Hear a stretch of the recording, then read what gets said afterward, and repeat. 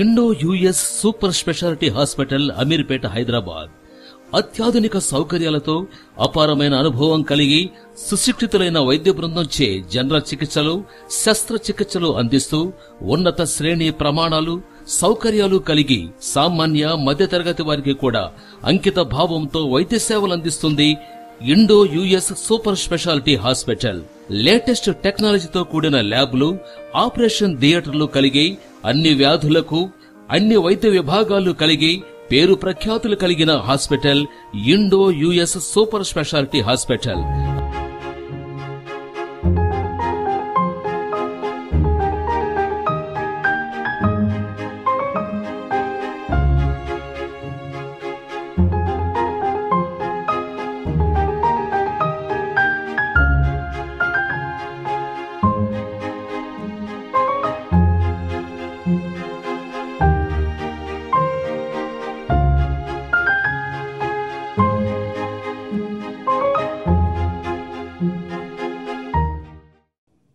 Namaste. On behalf of Chairperson Usha Rani Manne and her committee, I, Priya Gastar, Honorary Secretary, welcome you to this afternoon's Knowledge Lab session, Check the Change. I used to be the proverbial ostrich, putting my head in the sand and pretending nothing was wrong. It was my best friend who persuaded me to get medical advice when I casually spoke about noticing a small lump in my breast. She just nagged and nagged and nagged. So I went just to shut her up. I didn't for a moment think it was going to be the big C. I was healthy, had breastfed my kids. I didn't smoke or drink. My mom had had breast cancer in the past, but we never talked about it. And I honestly didn't think it was going to happen to me. I am so glad my friend persuaded me to get help when she did. I am still here today for my family. And while it did take some time and doing, life is getting back to normal. In hindsight, I would have done everything differently and gone to the doctor sooner. But I can tell you from this experience that you do need to speak up and get attention. Do not be the ostrich that I was. This is a friend's take on her personal blog, and I think it's advice that all of us need to take seriously, very seriously. Whether it's a personal diagnosis or that of a loved one finding answers to your questions, and a supportive community of people who understand the experience, who can make all the difference. From today's talk, we hope to spark that realization and conversation, not only for ourselves, but for all those who love us. I now invite Chairperson Usha Rani Manne to light the ceremonial lamp and deliver her welcome address.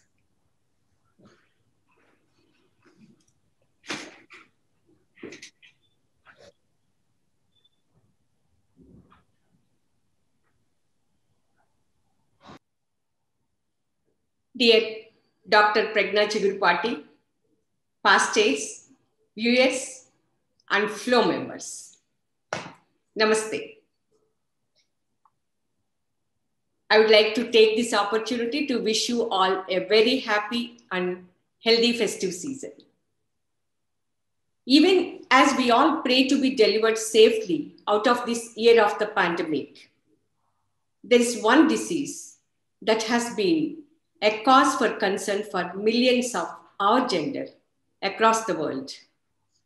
This disease knows no boundaries, knows no borders. It's agnostic to race, age, and it certainly doesn't care for socio-economic status. It is estimated that 1 in every 28 women will be diagnosed with breast cancer during her lifetime. Survival rate in India is about 60%, a lot lesser than some other countries such as USA. And this is not merely because of a lack of accessibility to medical infrastructure, but because of a lack of awareness in the first place. Alarming as they are, what do these numbers really mean? It means 1 in 28 families will confront a crisis this year.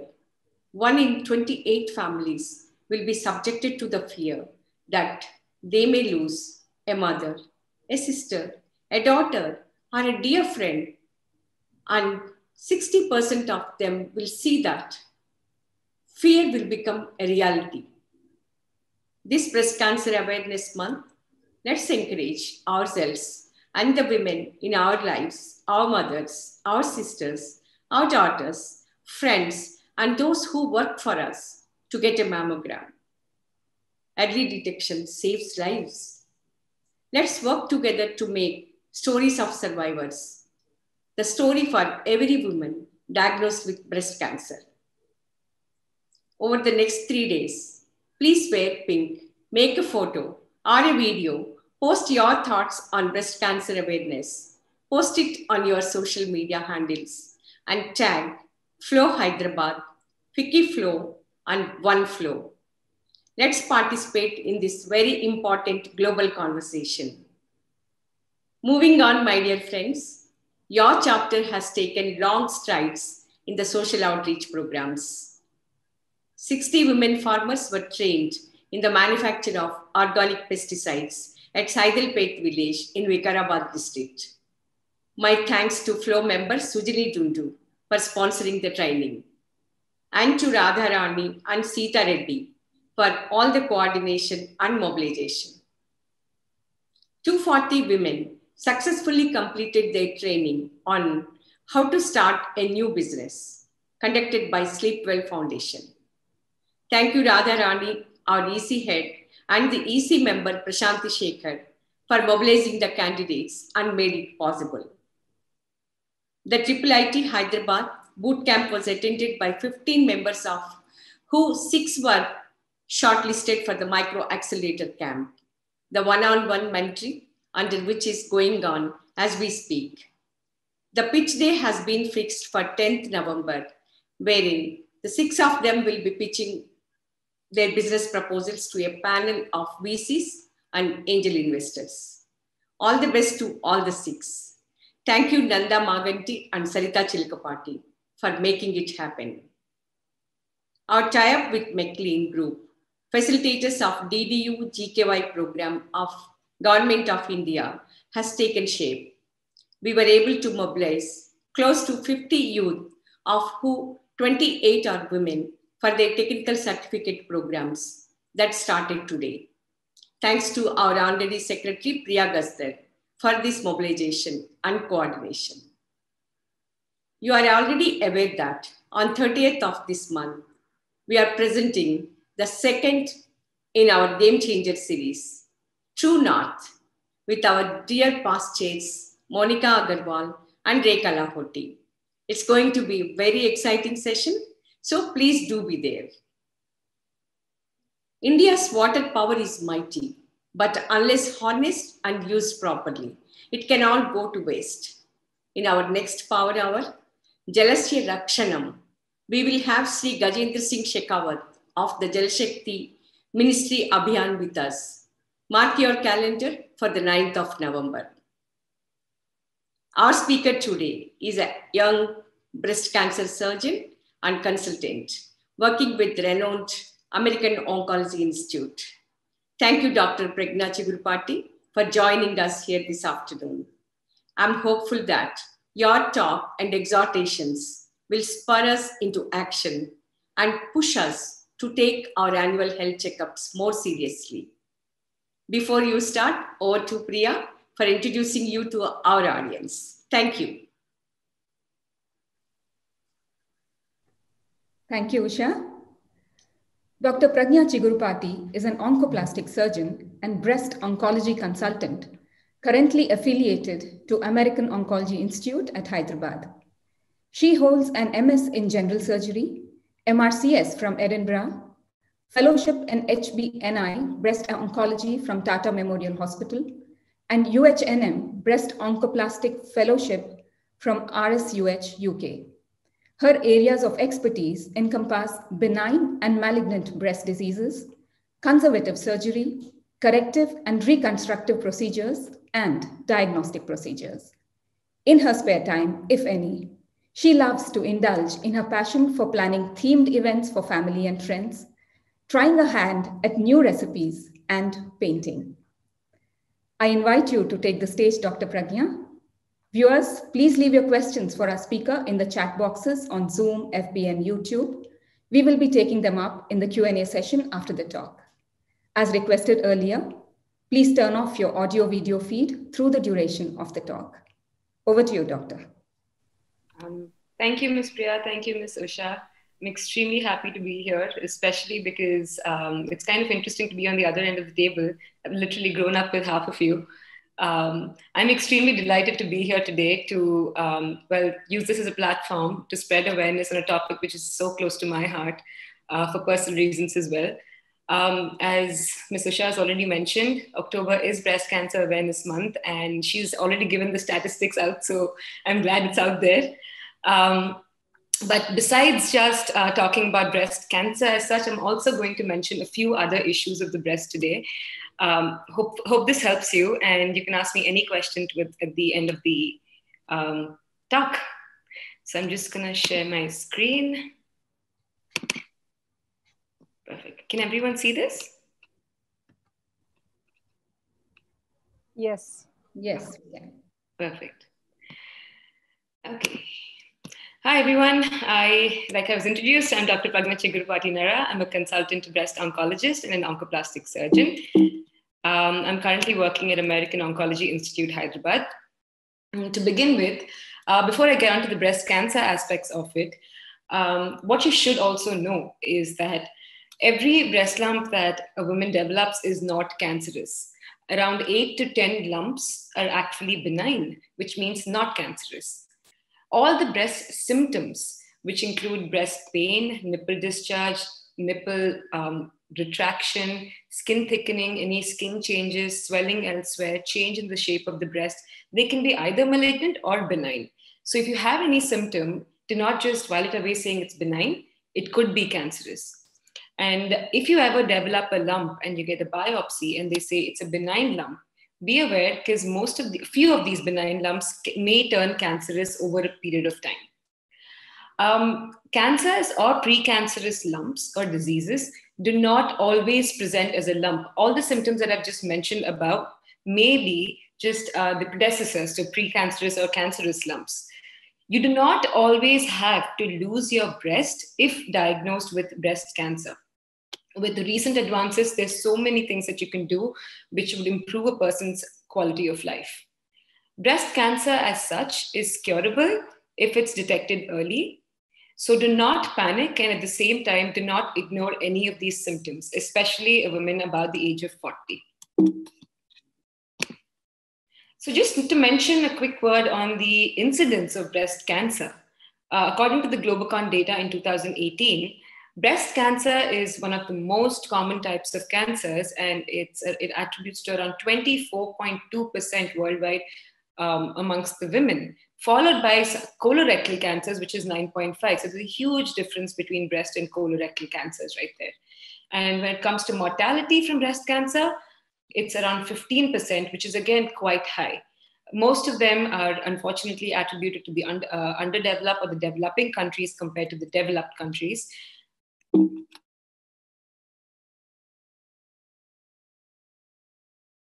In 2018, which amongst both the sex, between both the sexes, men and women, were around 14% when it comes to breast cancer alone. Whereas in 2018, amongst all the females, 27.7% were attributed to breast cancer alone, which is a staggering high number. And this is the data according to 2018 Globocon. 2020, the most recent statistics in India show that there is an increasing number of patients between the age group of 25 and 40. And this is definitely a disturbing trend. If you look at this graph, the bars in the blue are 25 years ago, and the bars in red are the current stats. And the x-axis are the age groups. So if you look at 20 to 30 and 30 to 40, you can see a huge jump from 25 years ago to the current situation. And the same even between 40 and 50. So why does this jump occur? Why has this happened? I'll mention it to you in the next couple of slides. The incidence in India currently, as Mrs. Usha already mentioned, is 1 in 28. But there is quite a divide even in this. In India, in urban women, that's all of us, it's 1 in 22. That is 1 in every 22 women have breast cancer. And in the rural areas, 1 in 64 women have breast cancer. The reasons for this are obviously things like reproductive factors and lifestyle factors, which are the most important aspects. To put this in perspective, compared to the US, it's 1 in 8 women. Looking at the numbers as such, you might think, okay, fine, we're at a better stage, but absolutely not. The total number of patients who present to us in the advanced cases or the metastatic cases. Metastatic is basically when you present with a cancer which is already spread to different parts of the body. Nearly 50% of them present to us with the advanced cases or the metastatic cases, and 50 to 55 are early breast cancers, which makes a huge difference when you put things in perspective. The alarming changes. Back in the day, before 2008, cervical cancer was the most common cancer in India amongst the women. In 2008, breast cancer overtook in urban India, but not rural India. Whereas in 2012, there was a huge leap. Breast cancer now is the most common type of cancer in both urban as well as rural India. So if you look at the recent data, breast cancer as such is 25 to 32%, whereas cervical cancer is 8 to 9%. And this is again a huge gap. Why did this happen? One, the main reason is because HPV vaccine is available for cervical cancer. That does protect the young girl against cervical cancer. And unfortunately, there is no vaccine available for breast cancer at this moment in time. And the only tool that will help prevent or detect early breast cancers is self-awareness and breast self-examination besides mammography.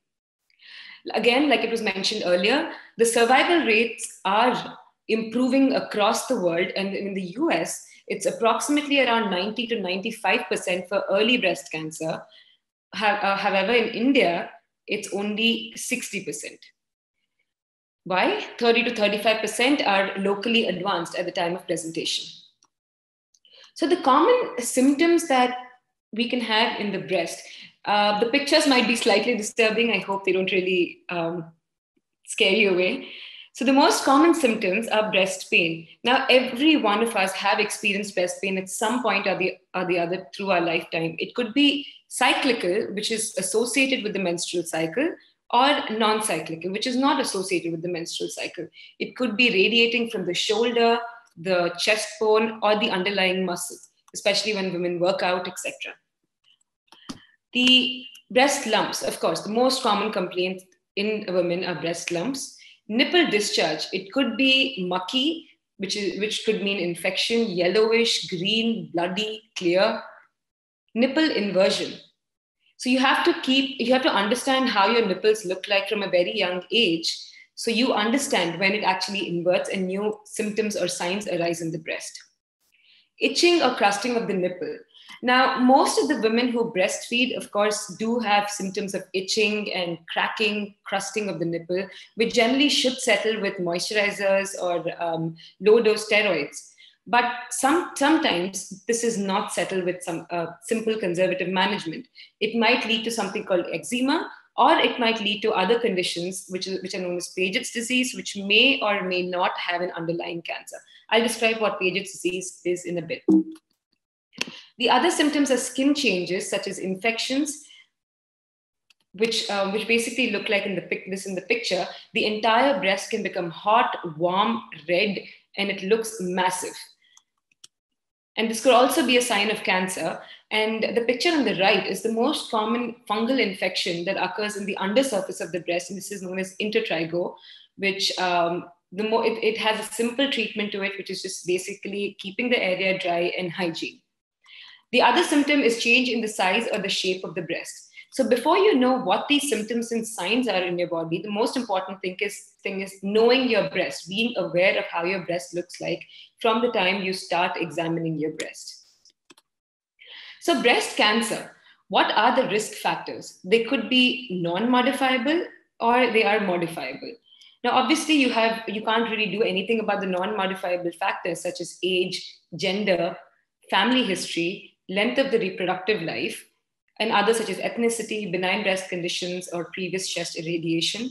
And those which are in our hands to modify are hormonal factors such as reproductive characteristics, exogenous hormones, or lifestyle factors. Risk factors. As a woman gets older, especially about the age of 40, the chances of her getting breast cancer during her lifetime jumps from 1 in 258 to 1 in 67. And obviously, females are more prone to breast cancer compared to men. Having said that, men do account for 1% of all the breast cancers. Family history. Now, when patients come to me, I generally tend to ask them, why do you think you had breast cancer? And most of them end up saying, maybe someone in my family had it. But what you should know is that it's only 5 to 10% of all the breast cancers which are actually familial or they're hereditary. The rest of them are because of all the other factors that were mentioned before, which are known as sporadic.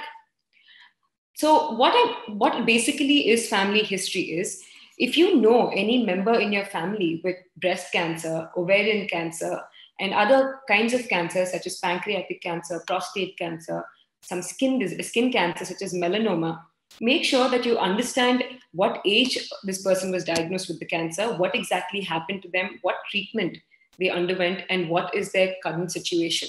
It's especially in your blood-related relatives rather than your mother-in-law or father-in-law. There's no connection over there.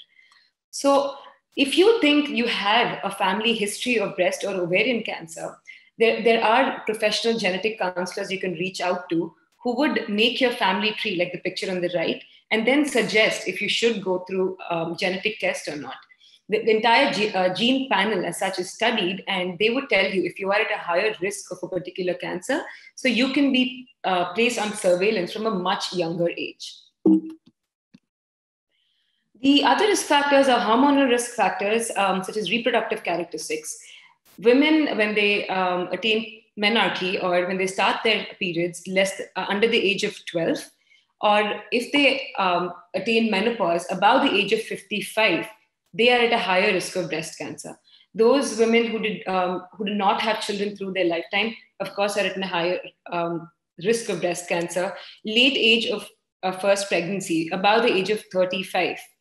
These are generally the reproductive characteristics which lead to breast cancer. So why does this happen? Basically, what happens is throughout your lifetime, you are increasing, there is a certain amount of estrogen exposure that your breasts have.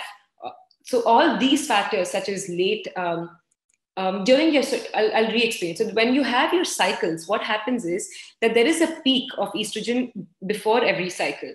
When by attaining late menarche or early menopause, you're cutting short those estrogen exposure through your lifetime. Even while having children, or when you're pregnant, you don't have your cycle. So again, that's cutting down the estrogen exposure. When you breastfeed, sometimes you don't get your cycles back after you give birth for quite a couple of months. So even then, you're reducing the estrogen exposure to your body. Hence, all those are meant to be protective factors. However, this is more of theory rather than practicality, because I've seen many patients in my practice who had 5 kids or 6 kids and breastfed each one of them 2 to 3 years. This was, women in the 60s or 70s at this point. They still do end up getting breast cancer. So although we don't have 100% evidence that these are absolutely going to protect you, you should be smart about reproductive age and your timeline. The other risk factors are exogenous hormones. Postmenopausal women, more so in the West compared to our country, they tend to get onto hormone replacement therapy, which especially the combined ones, which have both estrogen and progesterone, which definitely put you on a higher risk of breast cancer because you're literally feeding your breast the estrogen that it should not get. And oral contraceptive pills, we do not have level 1 evidence for this, but they do have a certain higher risk of getting breast cancer at some point, depending on how many years you take these oral contraceptive pills for. So if you are already at a higher risk of breast cancer, you'd rather think of other barrier methods of contraception. The most important factor today leading to breast cancer is lifestyle. Most of the women, especially in the postmenopausal age group, should be extremely careful because even though the periods, stop and the ovaries stop functioning, the estrogen comes up from the peripheral fat, as a woman's BMI increases, all that peripheral fat gets converted into estrogen and attacks your breast. And with recent urbanization and westernization of our diet, we have so much carbohydrate, high fatty diet, low fiber diet, sedentary. We've gotten used to a sedentary lifestyle, lesser fruit, vegetable, increased red meat, increased alcohol intake, especially during the lockdown, and women of a higher socioeconomic status. Unfortunately, all these lead to a very, very different lifestyle, and they are high risk factors, which again are modifiable. Okay, these are the non-modifiable risk factors again.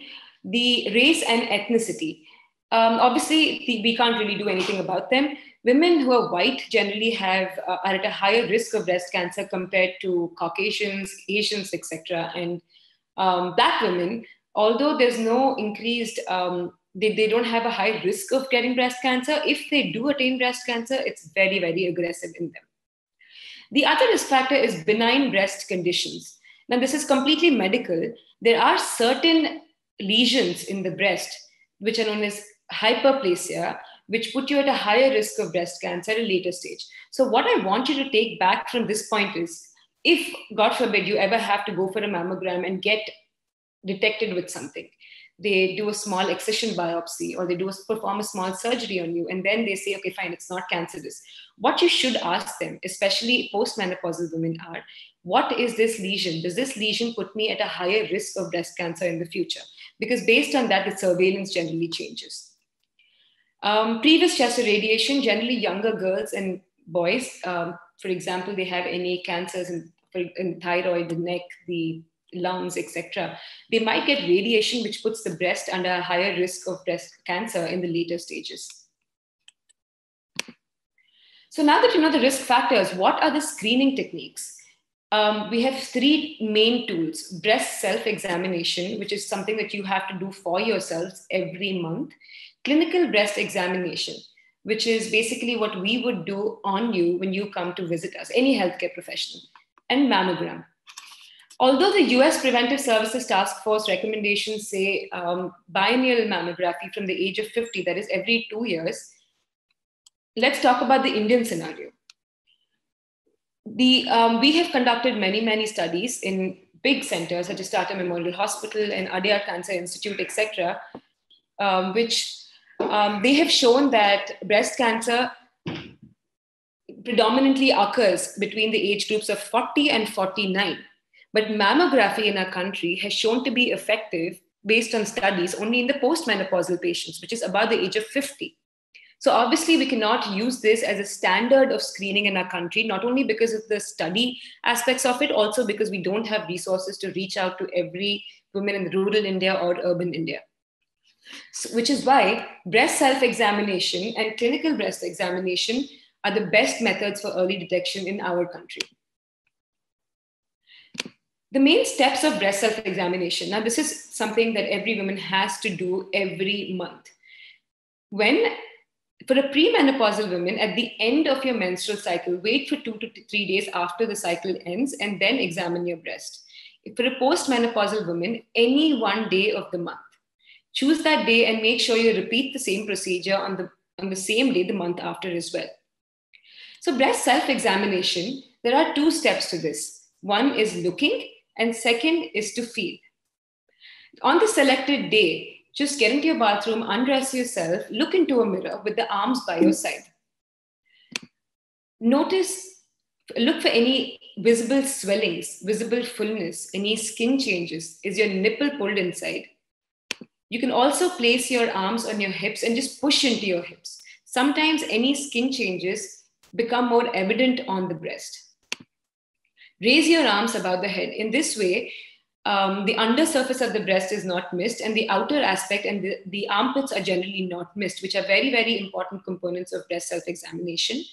And also, if there are any visible skin changes such as dimpling or puckering, raising your arms above the head make it more obvious, because if there is a lump, the lump stays stationary inside the breast, whereas the skin, it moves on top of it. So that makes it even more visible. The second step is to feel. Lie down on a bed, place a pillow behind your head, place your hand behind your neck, and with using the soft pad of your opposite hand, 3 fingers, the middle 3 fingers, just examine your breast either in concentric motions, out to in, or up to down and side to side. Although I prefer the circular motion, it's totally up to you. You have to examine your breast from the collarbone to the middle of the chest, under surface of the breast, the outer aspect of the breast, and the armpit. Of course, if you're going in concentric circles, you will come to your nipple, but do not forget to examine your nipple because it's extremely important. Some women prefer doing this in the shower as it's easier to feel. The skin is easier to feel at that point. This is a small video on breast self-examination, which might help you. Let's get started. Step 1. Stand in front of the mirror and check your breasts for the changes, including change in your breast size or shape, thickening of the skin in the breast or underarm area, swelling, warmth, redness or darkening of the breasts, dimpling or puckering of the breast skin, an itchy, scaly sore or rash on the nipple, pulling in of your nipple or another part of your breast, or pain in one part of the breast. Step 2. Now raise your hands and look under your breasts for the same changes. Also feel for lumps or hardness in this area. Step 3. Next, check your nipples for any discharge or fluid secretion. Nipple discharge may be watery, milky, yellowish, or even tinged with blood and should be checked immediately. Step 4. Lie down on a firm surface on your back and using slow circular motions, feel your breasts for any kind of lump. Follow a pattern to be sure that you cover the whole breast. You can begin at the nipple, moving in larger and larger circles until you reach the outer edge of the breast. Check the inner part of your armpit as well. Always use opposite hands to check the breast. Step 5. Stand up and repeat the same circular motions from step 4 across each breast.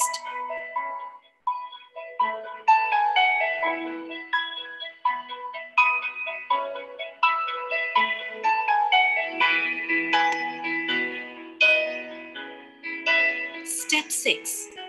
If you detect anything suspicious in either of these steps, don't panic. Make a note of your findings and schedule an appointment with your doctor immediately. If everything seems okay, you can be at ease. But remember to conduct this examination every month. But do keep in mind that you do it after your periods are over. Those who are not menstruating can do it on an assigned date every month. Remember, cancer is not the end of the world. In most cases, women who are diagnosed with breast cancer survive and lead healthy lives, especially when detected in time. Keep your date with your gynecologist or breast cancer specialist for an annual preventive breast exam. Early detection is the key. Be informed.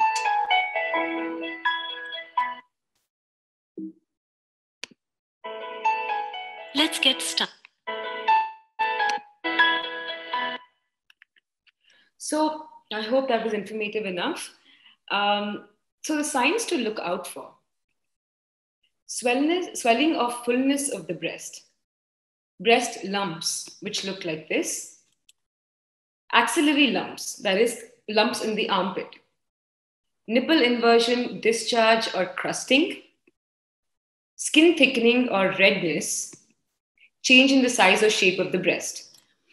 There are certain factors or certain signs that you have to look out for, which are extremely important because these are nothing but advanced cases of cancer, which might mimic other kinds of benign diseases. The first one is something called pure orange. Imagine an orange peel and imagine your skin becoming exactly like that. that is a red flag. Inflammatory breast cancer. Now, around 0.5 to 2% of all the cases present with something called inflammatory breast cancer, which mimics an infection. The entire breast becomes hard, warm, heavy, red, and it rapidly grows. So when you go with such a symptom to a doctor, sometimes they might be confused and start you on antibiotics. Remember, if the antibiotics are not reducing the signs or the symptoms, please make sure that you are evaluated properly with a mammogram, an ultrasound, or reach out to an oncologist or a breast specialist, because they would clearly be able to make out the difference, and it might necessitate a biopsy. This is another picture of a patient with inflammatory breast cancer. And earlier in the presentation, I talked about crusting of the nipple. Now, sometimes with minimal medication or steroids, if this condition of crusting of the nipple does not decrease, you have to suspect something called Paget's disease of the nipple, which may look like this, and the entire nipple generally is destroyed. We have to do a biopsy and take it forward.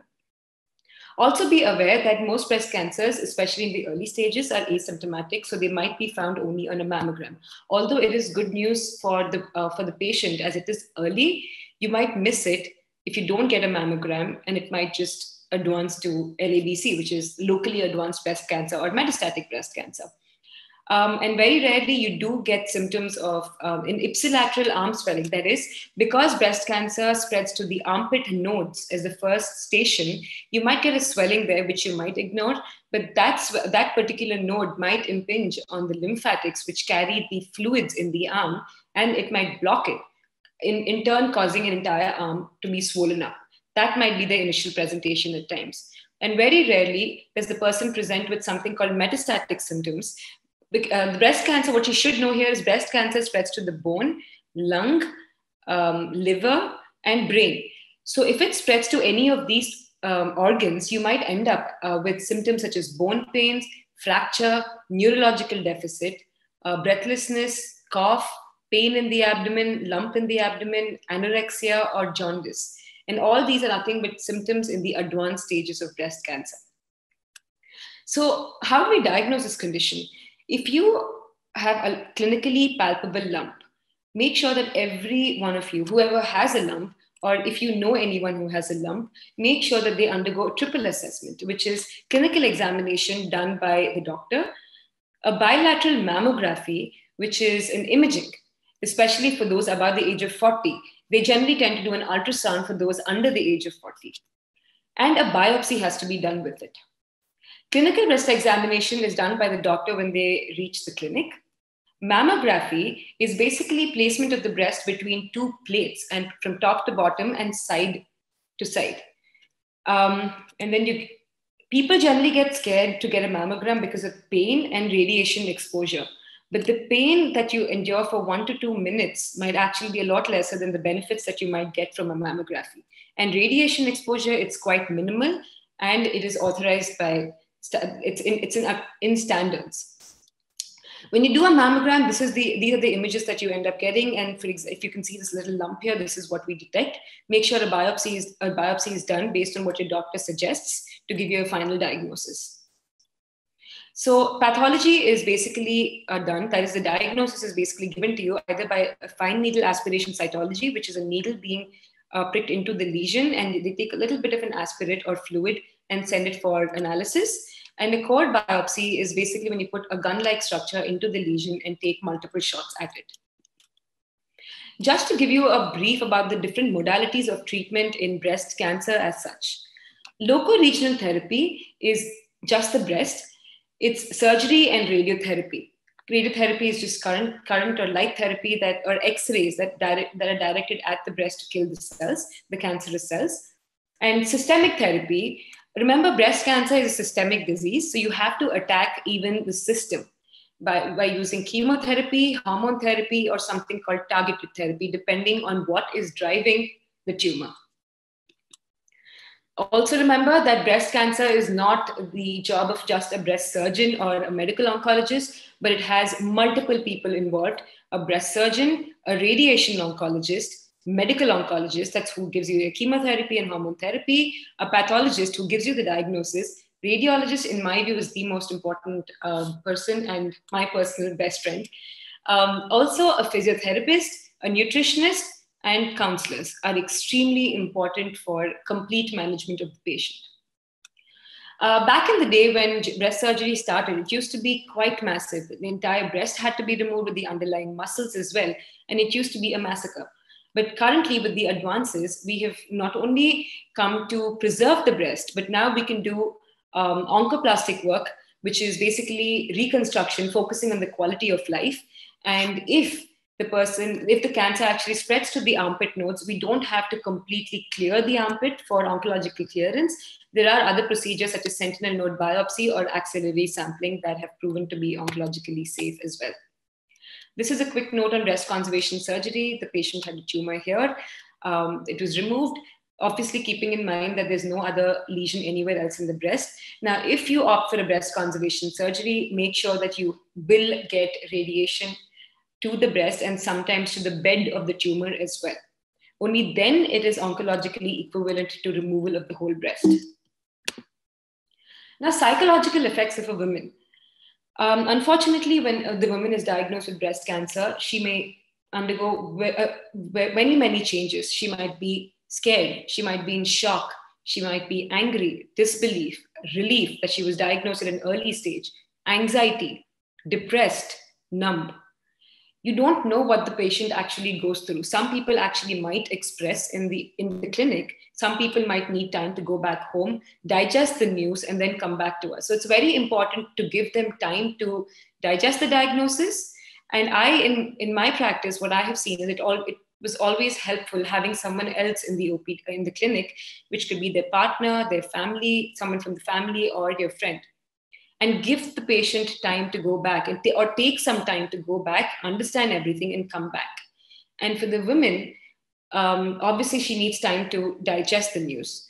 And she should always have a one-point contact, which can be either the doctor herself, the breast care nurse, or any one expert in this field to answer questions at any point in time. It completely depends on her if she wants to tell her family or friends. And unfortunately, she has a lot of stress, anxiety, mood swings, depression. They feel there is a loss of identity and feeling isolated. Every woman reacts differently. So we have to individualize every woman and go accordingly. The coping mechanisms for the patient to manage stress and anxiety, you can distract them. There's relaxation, mindfulness, and meditation, one-on-one counseling with a therapist, and something called cognitive behavioral therapy, which is basically dealing with what is going on at the moment instead of bringing the past matters into the current situation. How to deal with the current situation is called cognitive behavioral therapy. And physical activity such as yoga has proved to be helpful. Obviously, she goes through depression, so there are multiple antidepressants that can be given to them. But what really is hard for the patient is life after treatment, life after she undergoes the entire treatment array. Will the cancer come back? Whom do I talk to? She might live in fear of the cancer coming back at any point of time. It's very important for them to talk to someone and let it all out. What can you or I do to help the patient? Obviously, support is extremely important. And more important is do not treat her as a patient. For yourself, do not be overburdened as a carer. You have to take care of yourself as well. Give her space. Bring in family and friends to make sure that the environment is very positive. You can encourage physical activity. Observe as a carer or as someone in the family member, observe what she's going through, record it and ask questions, note them down, ask the doctor or ask the one-point contact. Understand the disease and her mood swings. Obviously, positive reaffirmation is extremely important, but obviously none of this is easy. Diet and breast cancer. We really can't say that these particular foods will prevent breast cancer as such, but they have shown to be somewhat protective, although we don't have level 1 evidence. Preventive methods of breast cancer sometimes can be having a good, wholesome diet, which includes 5 portions of fruit and vegetables a day, whole grains such as oats, brown rice, couscous, or quinoa, certain amount of beans, pulses, fish, Meat, eggs, and other proteins should be a part of your diet. Fats should be less than 30%. And you should try and include at least 2 portions of fish a week, especially the oily ones, which are, for example, like salmon and mackerel. Dairy and alternatives. Of course, you can have them, but try to choose the ones with low sugar and low fat content. Limit alcohol to around 14 units per week and try to do it on 3 non-consecutive days. Avoid salty food and sugary foods. Avoid saturated oils and spreads. Try to go towards avocado oil or olive oil. And phytoestrogens. Soya milk, tofu, etc., linseed oil, all of them have estrogens, the phytoestrogens, which basically mimic the estrogen in your body, but they are consuming them is proven to be safe in limited quantities. And superfoods such as berries, raspberries, blueberries, green tea and broccoli have shown to be protective, and that's what the breast cancer patient generally is advised to have.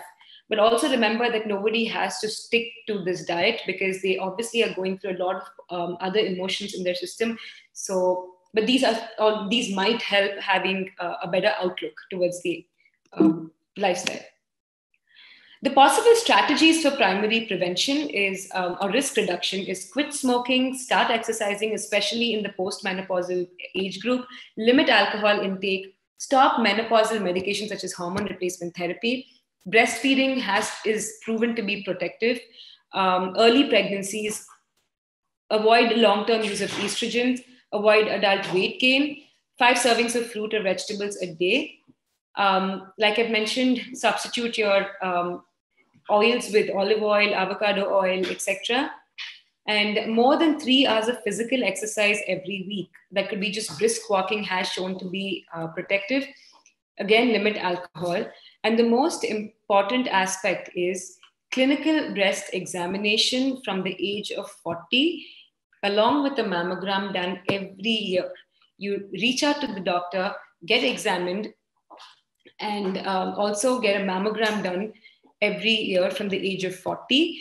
And from the age of 25, make sure you are aware of your breasts and you examine your breasts on a monthly basis. Of course, breast awareness means understanding what exactly your breasts look like so you can understand when something goes wrong.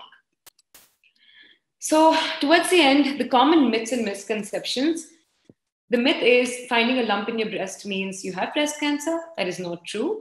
Like I've mentioned, around 8 out of 10 breast lumps are absolutely benign.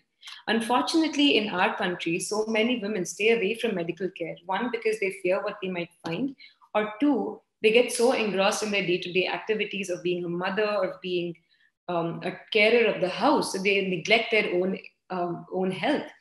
I had patients coming to me in the past saying, I have my daughter's wedding, so can I get this treatment done in the past? I have my brother's wedding, which is why I didn't come to you earlier. And then there are other set of women who are in their early 30s or in the 30s, generally younger women who come to me with a lump, well, relatively in the advanced stages, and say, I did not want to tell you anything because my husband wanted me to have a baby. That is absolutely absurd. So please take charge of your own health by monthly self-examinations and regular visits to the doctor and regularly scheduled mammograms. The other myth is men do not get breast cancer. Again, not true.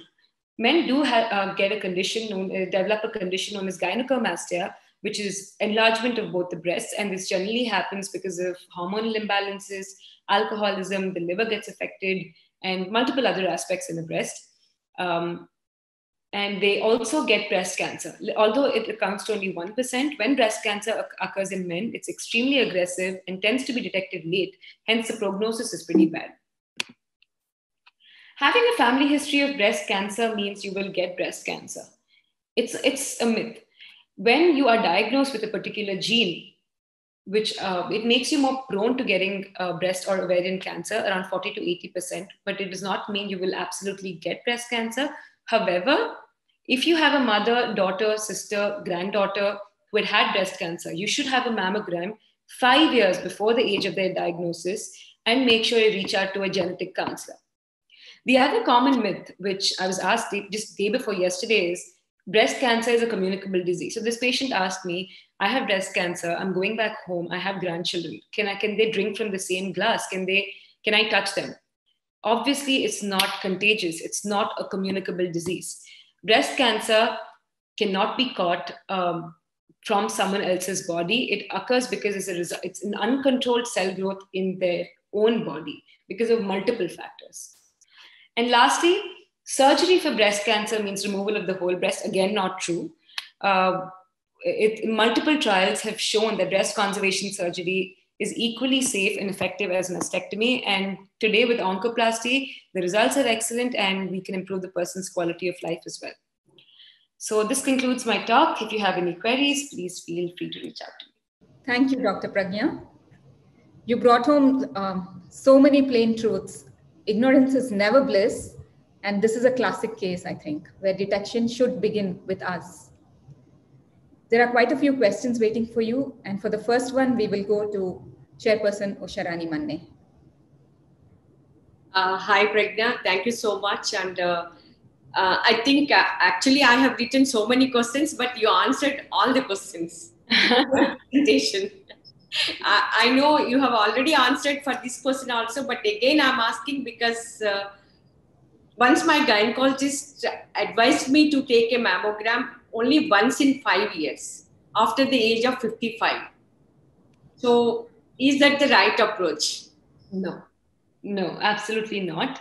Current guidelines say that from the age of 40 onwards, these are the NCCN guidelines, if anyone wants to refer, you have to get a clinical examination from the age of 40, which is what, when you reach out to a doctor, what we would do for you, and a mammogram annually. This is only if you're at an average risk, which is when you don't have a family history of breast or ovarian cancer. But if you have a higher risk of breast cancer, it's a completely different picture. A genetic counselor can give you what exactly you have to go through and at what intervals. So, but if you're at an average risk from the age of 40 every year until the age of 75, and after that, there are no recommendations. It depends on the person's will. Thank you so much. That's, the entire presentation is really an eye-opener. And let me also congratulate you for that informative talk. And it was actually very positive in the approach. And it's always encouraging to know that recovery is possible. Absolutely. Absolutely. I'm glad you got the positive message at the end of the talk. Yes. Yeah. Now I will give it to Priya to handle question and answers. Yeah. So there's a question from Prashanti and Ritu. They're asking if padded bras and underwire bras have any impact on us contracting breast cancer. No. They unfortunately, underwired bras sometimes might lead to infections, but not cancer. Infections only because it's constant friction at the undersurface of the breast, but not cancer. Okay, so that's good news, Prashanti and Ritu, you can go for it. And Vandana is asking, does tightness in the breast indicate any signal? And if there is a lump in your armpit, could it be fat accumulated?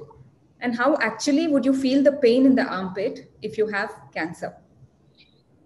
Okay, that's a lot of detail answering for this. But okay, so to answer the first question, swelling in the armpit can be either a node, which is relatively a lot deeper. And if a woman is generally on the higher, a little chubbier, then it's tough to examine yourself. So that's where you can reach out to a doctor to assess the node. Having said that, if sometimes women might have superficial swelling, which is nothing but fatty tissue, or sometimes accessory breast tissue, because sometimes during the development during childhood, there's a certain amount of breast tissue that might remain in the armpit that begins to hurt during your menstrual cycle and becomes larger. So that is nothing to worry about. It just happens cyclically, as long as it happens only during your cycle. And what was the other question, Priya? Just a minute, give me 1 minute. Yeah. Yeah. If there is a lump in your armpit, could it be fat accumulated? And how actually would you feel the pain? It's basically some sort of pricking kind of pain, or if you can recall during your premenstrual syndrome, when your breasts become extremely heavy, engorged, and painful. That's the kind of pain that you might have even in that area if it's accessory breast tissue. So that sometimes it can be pricking, it can be pulling, or it might feel warm. There are different kinds of pain, and every woman honestly goes through different symptoms. Whereas when it comes to a node, again, there's no specific kind of a pain unless it's extremely large. Then it feels heavy in your armpit. But otherwise, it's just generally the kind of pain you experience on a monthly basis. Thank you. Tejaswini Yarlagadda is asking, could you please elaborate on the safeguards one needs to take with early menarche kids as they are in the higher risk category? They don't generally have to come under, just because a person attained menarche at like maybe 9 or 10, it doesn't necessarily put them at a higher risk of breast cancer. It increases the estrogen exposure through your life. So all that I would suggest is that have a good lifestyle, make sure you're not on the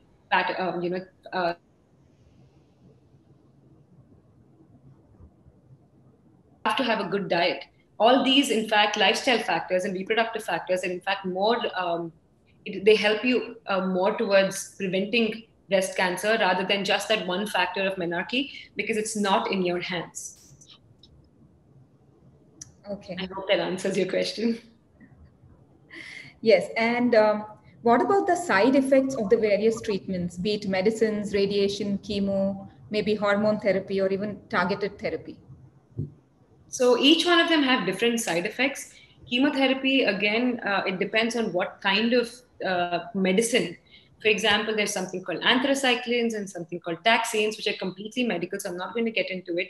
But each drug have their own side effects, which might range from generalized tiredness, hair loss, your immunity goes down, so you're more prone to infections. And if you come to the aspect of radiation, they have other side effects such as ulceration, your skin becomes dark because a lot of X-rays going and attacking your skin, generalized fatigability. And when it comes to hormone therapy, it depends on what hormones you're taking. For example, tamoxifen is a very commonly used drug in breast cancer and pre-cancerous lesions, which the most common side effect of that is blood clots in your legs and endometrial cancer. Obviously, if you're starting on tamoxifen, your doctor will be able to tell you how to take it and what side effects to look out for. Other hormonal medication can cause weakening of knees, joint pains, etc. So in targeted therapy, again, each one of these modalities have different side effects. And sometimes they might all be combined, but the most common side effect in my practice is generalized fatigability and more prone to infections. So because your immunity obviously decreases, and loss of hair. Thank you. And will the treatment and condition affect one's chances of having a baby? And what if it is detected during pregnancy? That's a very good question. So during pregnancy or 1 year after pregnancy is called pregnancy-associated breast cancer. Now, it's a very, very challenging situation even for us to detect because one, we can't do a mammogram during pregnancy unless it's absolutely required. And so we have to take the necessary precautions like shielding the baby from the radiation. So not only is the diagnosis hard, but the treatment is also hard because we can't give all these different kinds of treatment throughout pregnancy. We can only start chemotherapy in the second, the third trimester. We can only start radiation after the entire pregnancy is done. Surgery we can perform surgery at any point. So unfortunately, sometimes if a young woman earlier on in her pregnancy develops a cancer, we even might ask her to terminate her pregnancy because obviously her life is more important. So that's pregnancy-associated breast cancer. Unfortunately, it does have a relatively poorer prognosis compared to any other woman. Thank you so much. And there is one last question. How is life after recovery? Generally, how should it be? Every woman has they face different realities. Every woman has a lot of symptoms and feelings that they go through. They have feelings of isolation. Sometimes they don't know what to do. They don't know how to get back into reality and continue their lifestyle. So in my practice, I've seen patients on two ends of the spectrum. One is they're very, very positive and they go ahead with life. And if they have any symptoms, they deal with it at that point of time. They're very vigilant and they become volunteers. They make sure everyone knows what breast cancer is. And sometimes they're very happy to tell people that they had breast cancer, they are survivors. Whereas on the other hand, again, women find it extremely tough to get out of it. So it affects them mentally, physically, it affects their relationships. So I think at that point, the family needs to come into the picture and they need to give all sorts of positive reaffirmation that's required. Okay. Well, that's a lot to understand and digest for one day, but then it's been so informative. And ladies, I think we all should hurry up and definitely schedule those annual health checks that we've been ignoring. We can't, I think, take the excuse of time or, busy schedules and all that. I think we just should go and should get it done. And we know where to go to if we have any issue now. Thank you, Dr. Pragnya, for answering all those questions so patiently, despite that long talk that you did. And over now, sorry, I interrupted you. No, my pleasure. Thank you for having me. Over now to Uma Chigurupati, our Senior Vice Chairperson, for the vote of thanks. A very good afternoon. That's a very enlightening, informative, and useful session. Eat healthy, stay active, avoid stress, be positive, enjoy what you are doing, and get regular health checkups. Those are a few take-homes from this session. We all know that good health is true wealth. To keep the body in good health is our duty. There is this famous quote that says, women's health needs to be front and center. It often is not, but needs to be. Good health is. Sorry? Okay. If you check the health of a woman, you check the health of a society. We all know that women are into multitasking. They give priority to family, their well-being, their happiness, and many more aspects, but often don't give priority to their own health and well-being. There is a lot of importance being given on breast cancer awareness in recent times. Why? The main reason being, we just saw the statistics and growing numbers in the presentation today. Awareness about breast cancer is incredibly important as early detection can be most treatable. This awareness is to reduce the stigma, educate us on symptoms, early diagnosis, and the state of art of the treatment options available. Thank you so much, Pragnya. Past 45 minutes is packed with such valuable information, and we will definitely follow your advice and precautions given. On behalf of the committee and members of FLO Hyderabad chapter, once again, thank you very much. Welcome, Mom. Gratitude to the gold sponsors, Polman Group, event partners, Indo-US Specialty Hospital, RBC Worldwide, our event partners, Pushpam Publications, our gifting partners. I thank all our past chairs, all the members of FLO and other viewers who attended the program today. I congratulate the team who worked very hard and brought in this awareness program and the technical team for all their support.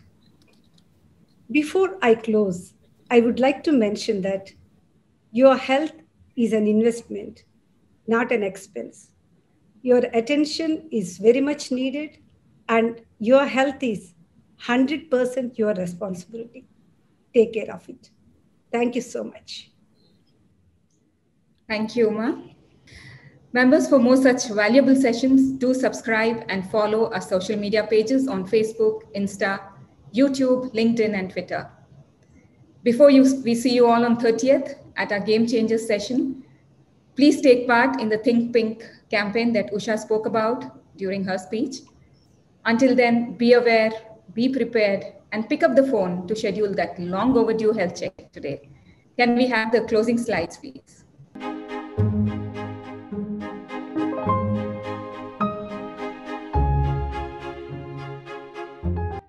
Indo US super speciality hospital Ameerpet Hyderabad అత్యాధునిక సౌకర్యాలతో అపారమైన అనుభవం కలిగి సుశిక్షితులైన వైద్య బృందంచే general చికిత్సలు శస్త్రచికిత్సలు అందిస్తూ ఉన్నత శ్రేణి ప్రమాణాలు సౌకర్యాలు కలిగి సామాన్య మధ్యతరగతి వారికి కూడా అంకిత భావంతో వైద్య సేవలు అందిస్తుంది Indo US super speciality hospital.